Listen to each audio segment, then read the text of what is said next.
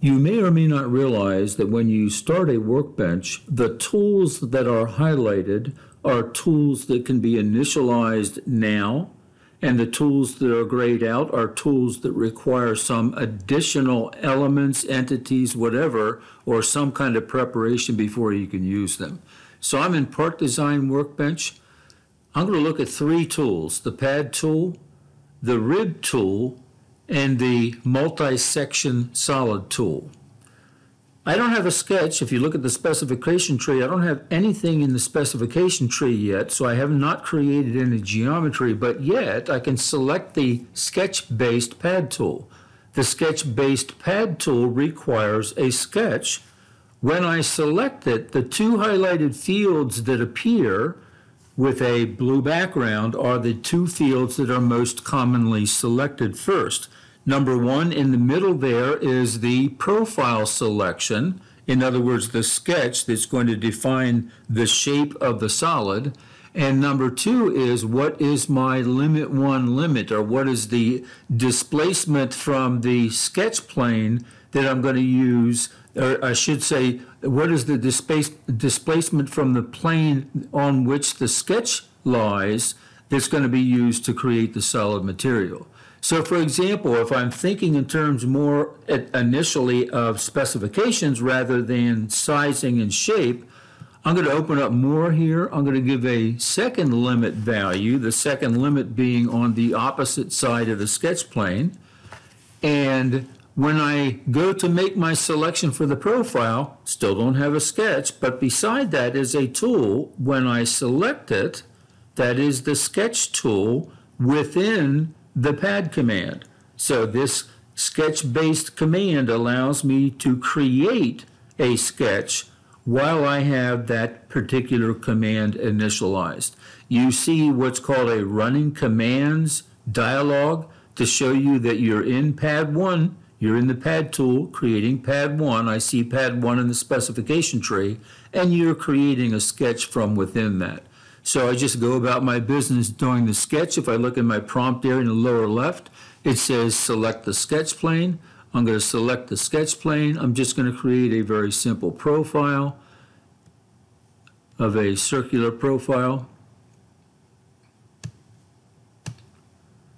And then when I exit Sketcher, the way I normally would if I was doing the sketch first, I automatically get the solid created, and I'm back into the pad definition dialog.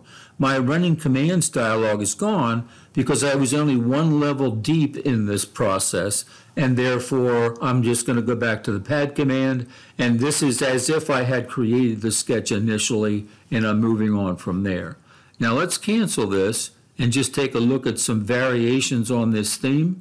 If I look at the rib tool, select it, and I have two sketch icons. Therefore, I can create not only the profile or the sketch that's going to determine the sizing and the shape of the profiles that are going to, the profile that's going to be used for this rib, but I also can use another sketch, a second sketch, to create the center curve, and therefore I've got two selections over here, one by each of those fields to create sketches.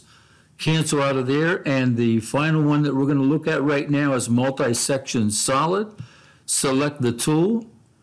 I look around, I don't see more down here. I don't see that little sketch icon. Well, what do you do when you want to know what you can do in a particular area of a command, or in a particular selection from within a command, or outside of a command, quite frankly, specification tree, whatever? You place the cursor there.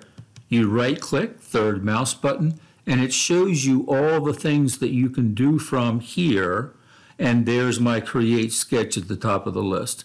So I can actually start creating the sketches. Now, this is a hybrid in terms of what I'm trying to tell you you have the ability to do, in that I don't have the ability to create different offset sketch planes that I would normally use to create a multi-section solid.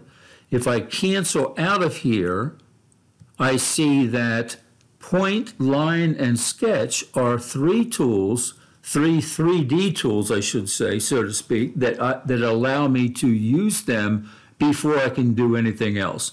So the pad tool, all it needs is a sketch. I can go right to it, give the specifications for the solid, then create the sketch and hop back into the pad tool to see the type of creation that I'm going to do. The second one has two abilities, one for the profile and one for the center curve for the rib command. And then in this one, I'm going to create multiple sections, well, two to infinity number of sections to create the solid. So this is a hybrid whereby I will know very quickly that I have to create those planar references first, because I can't get to the plane command from within the tool itself.